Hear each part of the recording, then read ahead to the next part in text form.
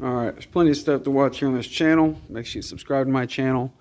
There's a lot going on. Auto vlogs, quads, racing, turbo Mustang, blower Corvette, Chevy Silverado box. I have a Chevy Silverado box with 4.8 CT sounds, 4 ohm woofers wired down to 2 ohms on just 500 watt amp, and it slams. I got this box specifically because it has a massive port that you can't get on any other box like this. All I did was put a couple pieces of plywood on the bottom, screwed them to the actual box, and put them wrapped in vinyl and stapled it together.